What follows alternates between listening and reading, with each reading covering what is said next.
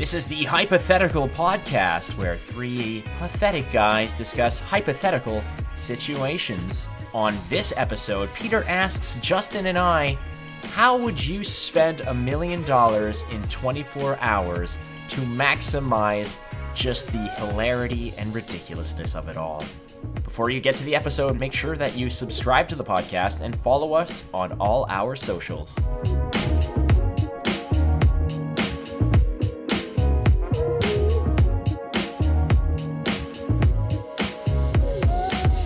All right, hello and welcome to another episode of Hypatheticals.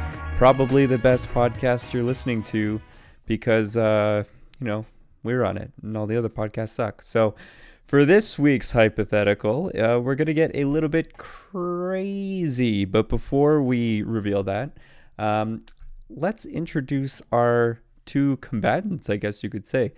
Justin, hello. Hey, buddy, how are you? I'm surviving. I'm quarantined, but I'm surviving. How are you? I'm, living the dream. Stuck inside all day. It's you kind of lose track of what day of the week it is, but the only benefit is that you can drink at any hour of the day and there's no one to judge you. So, here's to Alcoholics Anonymous after this. Yeah, I guess so. At least the benefit is all the days end in Y. Yeah.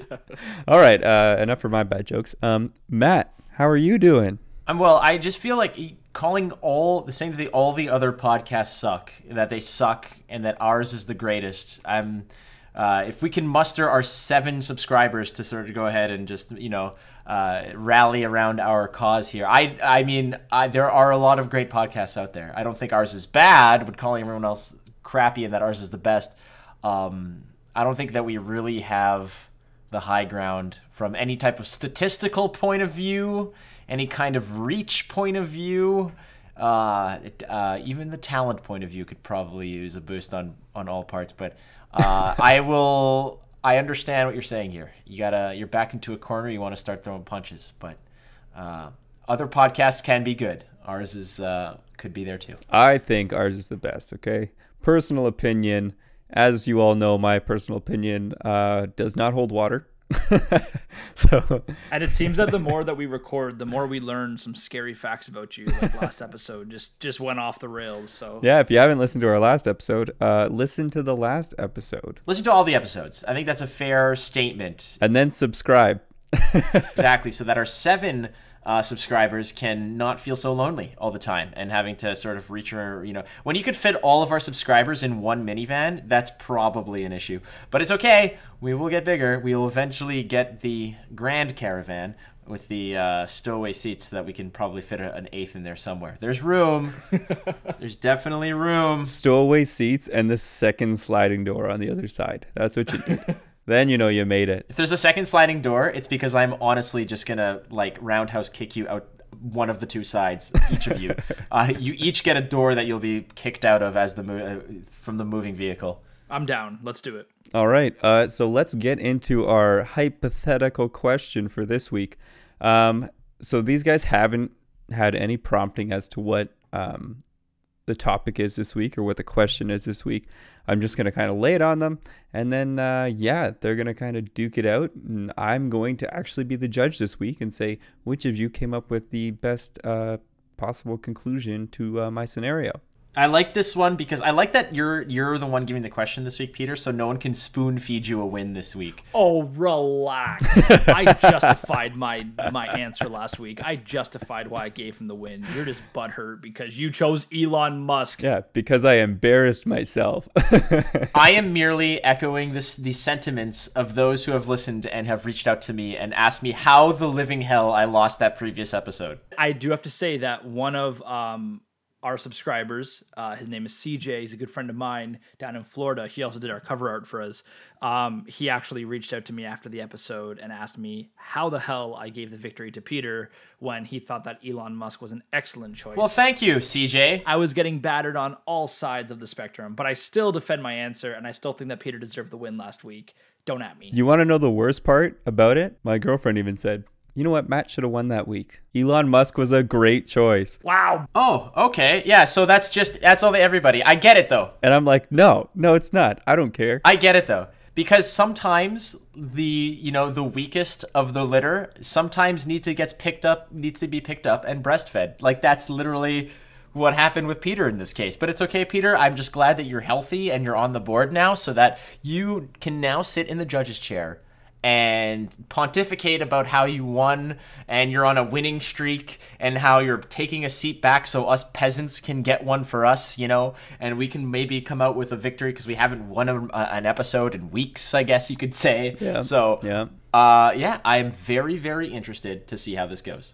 All I have to say is I was playing T-ball and you were playing hardball. Is that supposed to be good for you or me? Yeah, Justin was the tee, just like holding it out there, and I just knocked it out of the park. Just swinging your bat at me. And you were playing hardball against like Randy Johnson. No, you know what? I felt like the bird that Randy Johnson hit in spring training. Just obliterated. Feathers everywhere. No idea what the hell happened. Bewildered, dead, not a clue as to why I just got nailed by that kind of blindside that I did. But okay, I will gladly put that in the past now. I just want to throw it out there. You know what, Peter? I almost feel bad giving you the win now, because even though I justified it and I truly believe in my heart that it was the right decision, I feel like you're just being even more obliterated now because they're saying that you're spoon-fed and that you didn't deserve it. And so I think that you're going to have to come back next week and try to beat me when Matt is host.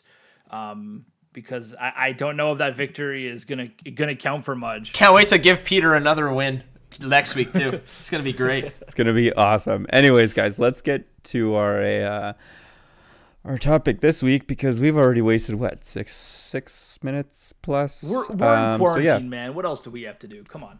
We'll try to make it 5 with the edits. Let's go. Yeah. All right. So our topic for this week is, drum roll, please. Don't worry, we'll add it in post edit. Don't worry. Actually, we might have to pay royalties on a drum roll, so we don't want to do that. I do the editing, and I am definitely not going to be searching up a drum roll. So, oh, can you get that drum roll from Christmas Vacation when she's drunk on the front lawn? Oh Lord, there's so much I got to cut out of this already. Holy Moses! Oh my God, you got to keep that in. So our topic for this week is: you have 24 hours to spend $1 million. You cannot put any in the bank. You cannot invest any of it. You can't hit the stock market. Nothing that is going to make you more money. You have to find the most ridiculous ways to spend $1 million in 24 hours. And I'm going to judge both of your ways. And one of you is going to walk away the victor. But what do you mean by ridiculous? Because if that's if it's ridiculous, I would just buy a whole bunch of hats and put them on crabs and then have a parade like that. If that's ridiculous, but if that's what you want to do, that's what you could do. If Justin's like, I want to buy a house, like, that's boring. I'm not going to choose that because that's stupid. I want something out of the box. I want something crazy. You have $1 million to do something crazy, outlandish and weird. Yeah. All right. Who do you want to go first? Let's say we'll give Justin the first one. All right. Matt, a little bit of time. Just, he's got to think about last episode. I have a strategy and I'm ready to go. But Justin, you go first. All right. So I need to spend $1 million as ridiculously as possible. Yes, in 24 hours. In 24 hours. Okay. So the first thing that I would be doing is I would be going to the LCBO and I would be stocking up on as much sour beer as I can because it's already hard enough for me to come by. And whenever I do find it, I try my best to clear out the shelves, as I did today at Fortino's. Don't judge me. Now it's hard because I have to spend $1 million, and you can't save any of it after the 24 hours. The $1 million is gone, and I can't save any, and it can't be boring, and it's only $1 million. Yeah. All right, so let's see here. Yeah, so I'm stocking up on sour beer. I'm trying to think of how much that would cost me. I would probably buy a year's worth, which would cost me a pretty penny because they're not cheap. So let's say $1,000. $1,000 out of the $1 million. Wow. Okay, here's a little bit of a lame fact about me. My academic background is in ancient history, and I have an obsession. Anybody who's been to my house would know this. It looks like a museum. I have an obsession with Roman coins. This is true. And so I think that I would probably buy all of my, there's a bunch of coins that I have, and there's also coins that I would love to own, but unfortunately are way out of my price range. And I'd probably buy a few of those. And when I mean out of my price range, I mean like up to $10,000 for a single coin. Wow. Because of how rare it is. So I definitely would spend my money, sifting through ancient memorabilia. I would buy a chocolate fountain for my house. Right in the middle of my foyer, I would just have this massive chocolate fountain. All right. Fondue. Yeah. So you're leaving in the morning, you're hungry, you grab a banana, you peel that shit, you dip it in the fondue, and you get out to work. And now you got a chocolate banana. You just have this fountain just going 24/7. Just this massive fountain with chocolate fondue coming out of it. All right. I see you. You get super drunk one night, you go for a swim in it. Inside the chocolate fountain. All right. Inside the chocolate fountain. I get it. You know what? I've always wanted to sleep in one of those race car beds because I felt like that was like the epitome of like rich kid life. So I feel like when I was a kid, all those kids they were the same kids that had those stupid belts that were seat belts. You know what I mean? They went around your waist and it was like a car seat belt, but I feel like that was the same kid that had the race car bed. So I would buy a designer custom made race car bed for myself, probably in the shape of a Lamborghini. Nice. That's my favorite sports car. I don't even know how much money I have left as I'm rambling on here, but I'm trying to think of what else I can spend money on to be absolutely ridiculous. I think that I would probably get a painting of myself, custom made. Okay, you have 24 hours, remember. So he has to like do this it's on gonna be the 24 spot. hours. I can't do that. Yeah. Okay, yeah, that's a good point. Yeah. 24 hours. So I got the chocolate fountain. Yep, I you got the sour beer, the coins. I got the race car bed. I got some ancient coins. I definitely would buy myself a statue. I would go out and buy myself like a massive bust of Julius Caesar or something made of marble. And I think, you know what, just to finish it off, because I am absolutely in love with them, I would spend whatever money I had left on sour keys and jujubes. That is what I live for, and I would just have my pantry filled with sour keys and jujubes, and then I would die from eating that many sour keys and jujubes in the span of 24 hours, because I would probably eat all of them by the time the 24 hours was up, and that would be the most glorious way for me to go out.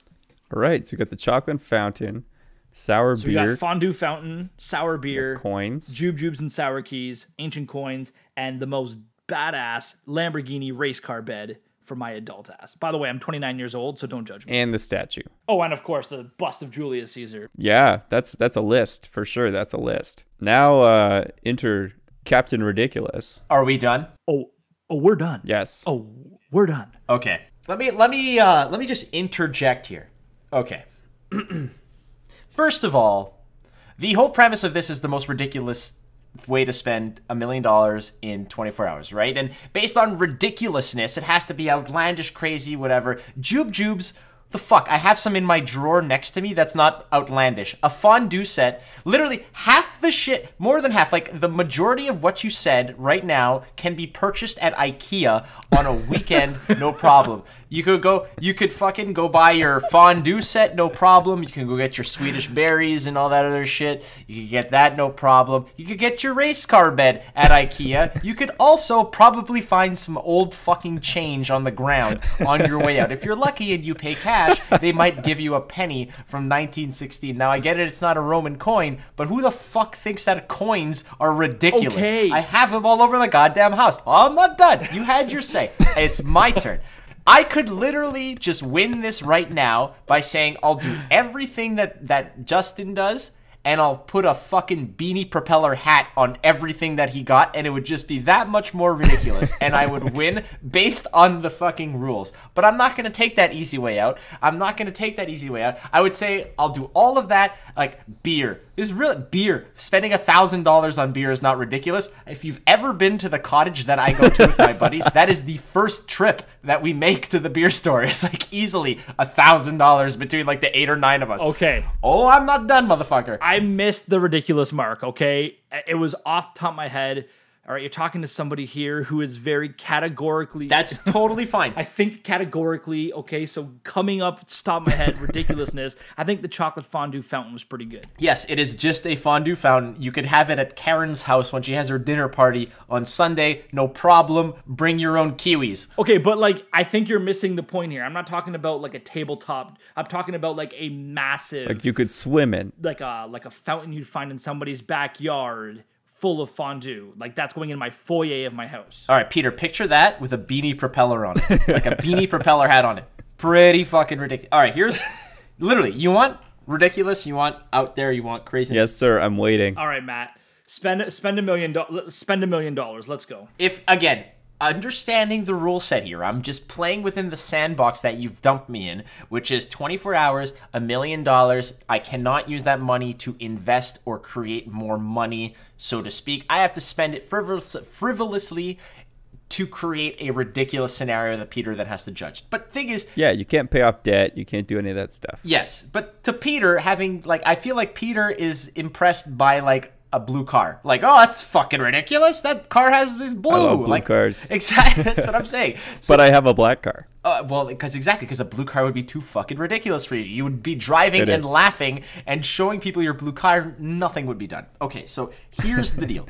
With $1 million, if I've learned anything from fucking Tiger King, is that you can get a tiger for like $2,000. So here's what I would do. Yeah, it's true. He held up 2 and he was like, this is $5,000. Well, that's it. So, but even then, I would go and I would buy I would have built a small scale set of an urban city of like Manhattan. And then I would go out wherein I would buy probably about 2 dozen of those fainting goats. Okay, I would get a real-life Godzilla-style costume, and then I would have a massive showing in a park somewhere with all kinds of like spotlights and sound effects and fireworks, wherein each of those goats would be pretty much dressed up as random citizens of that city. They would be all walking through the city, and then me in my giant Godzilla costume. Yeah, they got like a suit on. Oh, one of them is like a lawyer. One of them is like cheating on his wife. Yeah, like they're all fucked up. Like they all have, none of them are happy because they're living in a city and they have jobs and it's stupid and coronavirus hasn't fucked up their lives yet too, but they still have to go to work and like they're in that zombie zone of just everything sucks. But either way, it doesn't matter to them because it's going through their day-to-day drudgery, and they're all wearing beanie propellers, obviously, because it has to be fucking ridiculous. 3 of them have kazoos for some reason and like taped to their mouths, so whenever they go bah, meh, and like it's all different stupid noises. But that's how it speaks. Correct. Anyways, everybody in the audience would have slide whistles, okay? So there'd be slide whistles that everyone in the audience would have. I'd come out with my Godzilla fucking costume, again, with a beanie propeller and a bow tie, because I would have a bow tie because I have to be respectable, and I would go crashing through the city. And the thing is that judging by the slide whistle sounds, I would then go either left and destroy the city or right. So the audience would control my movement with the slide whistle, and then I would just have a giant thing. And when all is done, fucking fireworks would come off, and little army men with those little plastic parachutes would fall down with notes that would have like random Roman coins on them, because fuck you, Justin, and your Roman coins. That was how I would spend my $1 million ridiculously. I wouldn't buy a fucking bed. Like, I have a bed. I wouldn't buy a fondue set that's big enough me to dunk my ass in. Like, no, I wouldn't. You wouldn't want to go swimming in fondue? No, fuck no. Who wants to go swimming in a giant pile of boiling chocolate? Who wants to do that? I want to go destroy a town with a bunch of fainting goats dressed as citizens with my movement dictated by an audience with slide whistles and beanie propeller hats. Everybody who comes in through the gate of this free event gets a beanie propeller hat. And they all have to wear them. That is my scenario.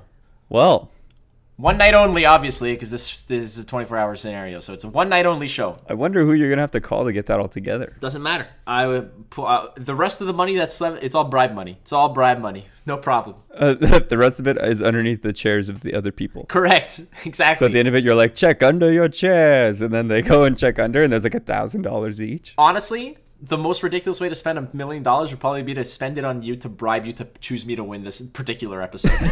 I'm down. But I am going with the Godzilla and the fainting goat scenario. Slide whistles, kazoos, and all that stuff. Okay. I have one question. How are you going to get 24 fainting goats in 24 hours? Good question. You just go to the nearest farm or whatnot. I mean, I would imagine within 24 hours and $1 million, I will be able to find them. They're not like, it's not an endangered species. It's not it's not like I'm trying to revive the dodo here, or it's not like they're only native to the fucking moon. Like there's some within a 6-hour drive of wherever the hell I am, guaranteed. If not, I can get in a plane and go or do whatever. It's not that hard. Or I locate where they are and then I bring my whole set and have my set built there. No big deal. That's what I was thinking. Was instead of bringing them to you, you go to them. Yes, regardless. That might be a good idea. I locate them, and then on that particular farm, I bring in all, and I build up my set, and it could just be paintings on a fucking... doesn't matter, because I'm just destroying it. I'm surprised you chose Godzilla and not, like, King Kong. Well, I like to dress up as things that don't exist versus things that do exist. You don't want to be like a giant gorilla. No, King Kong exists. He'd be really pissed off to hear that you don't think he exists. Godzilla exists. I mean, come on. No. There's so many parts of the ocean that we haven't discovered yet. He's down there somewhere. Yeah, I guess. So was my victory in last episode. I'm just saying that in this particular episode, I don't think there's much ridiculousness involved in buying beer jujubes of chocolate fucking fondue fountain that's bigger than a normal one and a fucking car bed. Okay, I'll give you credit. My ideas were not super ridiculous, although I do think that a massive giant fondue fountain in my foyer of my house is ridiculous. I think... Is it more ridiculous than fainting goats dressed as people and a slide whistle operated Godzilla? No. Okay, there you go. Peter, I leave this to you, my friend. I'm giving each of you one chance to amend your choices in any way. You have 10 seconds to think. Okay. That's bullshit, but okay. All right, Justin, go for it. Change your answer if you want. You have 10 seconds, I guess. All right, I am going to go out and I'm going to buy one of those monkeys that can ride unicycles. And I'm going... Actually, you know what? Fuck it. I'm going to buy 10 monkeys that can ride unicycles. With 10 unicycles, and I'm going to make my own little fucking circus. You want to have a Godzilla show? I will have a circus in my backyard for anybody to come and see, assuming that COVID-19 is over. And it will just be monkeys riding unicycles, wearing tuxedo jackets and fucking bow ties. Boom, there's my $1 million right there. Are they going to be smoking cigars? No, you know what? No, they're not going to be smoking cigars, but they're all going to have fucking bananas that have been dipped in my goddamn chocolate fondue fountain from the foyer of my house. Matt? All right, I'll take my original idea and add 10 monkeys on unicycles with bow ties and cigars and little guns that when they fire them, it comes out and says bang. That's what I'm... With the little flag? Yes, exactly. They're going to be around. They're going to be the ushers at this fucking giant Godzilla party that I'm throwing. All right. Well, I guess those are pretty frivolous ways of spending $1 million each. I mean, I feel like both of you still would have had money left over at the end of it. Sorry, let me double these monkeys that I'm hiring as ushers all come from a royal family. That's why they're so expensive. And they're all painted gold. That's why they're so expensive. I have absolutely no money left. I don't even have money to clean up the shit. I just leave. Afterwards, I just fucking... My last $6 is on like an old magician store smoke bomb that I just drop on the ground and fucking run out the back and catch a fucking greyhound back home. That's pretty much how that goes. No, he has $1 million for 24 hours. Doesn't even choose like a private jet flight back. Like catches a greyhound. That's ridiculous. But isn't that ridiculous? Wouldn't that be a ridiculous way to end it? It is. Exactly. All right, let's get down to judging this. And I think we can tell just by the sheer ridiculousness, the sheer, I don't even know what to call it, insanity of the plot and the choices. Oh, man. This one hurts. I'm going to have to give this to Matt. I know. I knew it was coming the second I heard his idea. I knew it. I was hoping that my 10 unicycle riding monkeys with bananas dipped in chocolate were going to, in tuxedo jackets was going to sweeten the deal. But no, I messed up this one. I'll give that one. That was a good add-on. Afterwards, should have started with that. Should have started. The fact that Matt just was like, no, I'll just do the same thing. It kind of just negates it. And add beady propeller hats to everything. Literally, I said, as soon as he said the most ridiculous thing, like, I needed some parameters here, because literally I could have just honestly bought like 10,000 crabs and give them all top hats and monocles and just had a parade down fucking Yonge Street. And, oh my God. with that would have been hilarious. With you at the front with like a baton. Yeah, with like Ricky Martin's greatest hits playing on like a giant fucking speaker. And that would be more ridiculous than a fucking car bed. Like, I'm just saying. She bangs. Oh. Well, we all bang. And we'd all just walk with the crabs and it would just be amazing. But I wouldn't crab walk. But I would be leading the parade. I wouldn't say it'd be an orderly parade. But it'd be fucking ridiculous is what it would be. It would be ridiculous. I mean, if you like crab, it's also a delicious parade. Yes. I'll make sure it's a very hot and steamy day. Kill two birds with one stone there. Parade and dinner at the same time. You have to wear your little lobster bib. It's parade and dinner. All right, guys. I'm going to say Matt won this one. So, Matt, you get your, little outro right now. My vengeance. I get my last say of this episode because I win. Yeah. Go and claim your win. All right. First of all, I just want to say that wearing a lobster bib to a crab parade is racist against the crabs. So I'm not even going to justify that. I don't even want any of my crab friends to ever hear that kind of nasty speak. I will accept this win because it is a justified and well-balanced win. I will look forward to judging you all at the next episode, which I don't know when that'll be, but I do have the idea of what the question will be, what the hypothetical will be. But you best damn believe I will absolutely surgically dissect everything that you say and then give the win to Peter anyways. That's pretty much that is what this is going to be about. But that's how mad you are at me still. Oh boy, this one boils on forever. This one is going to last a little while. It's a deep burn.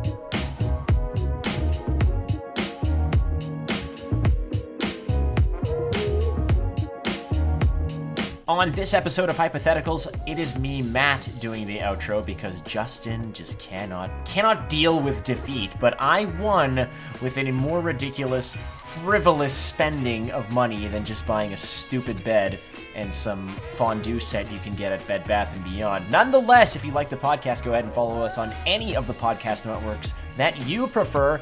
Leave us a comment, a review, subscribe, do all that jazz. On behalf of myself, Peter, and Justin, thank you for listening.